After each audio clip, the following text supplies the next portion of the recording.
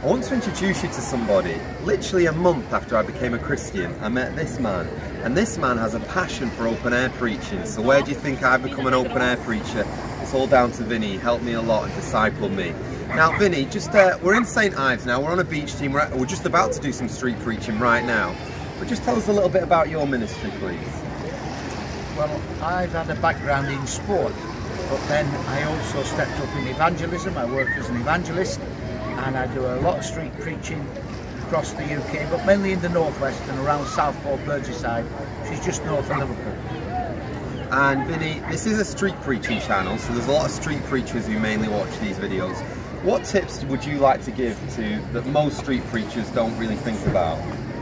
Well, the first thing you've got to do is get people into your talk, and the only way you're going to do that is ask them questions, and ask them questions that open them up and invite them into your talk. The second thing to do is, as you go up to do your talk and unleash that, as you look round, you see all your family stood there. Now, how would you speak to them then? If you're angry, it won't work. But you love your family and you speak gently to them. So speak firmly, speak up, but don't be angry. Lots of people are angry, and also lots of people don't listen to the people passing. So get them involved and ask the question, how many people at the end were actually engaged in one-to-one work at the end of the open air? And if the answer is no, nothing, you need to look at how you're doing things.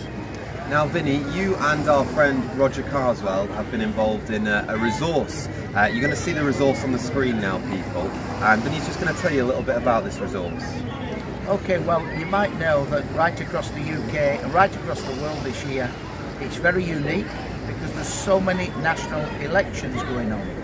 And I know that US are lining up for theirs probably in January, but there's a track called The Cross That Counts, and it's all a play on the idea that we come to the booth when we choose a political figure or person or party to vote for, and the cross that counts, we put our cross in that particular square.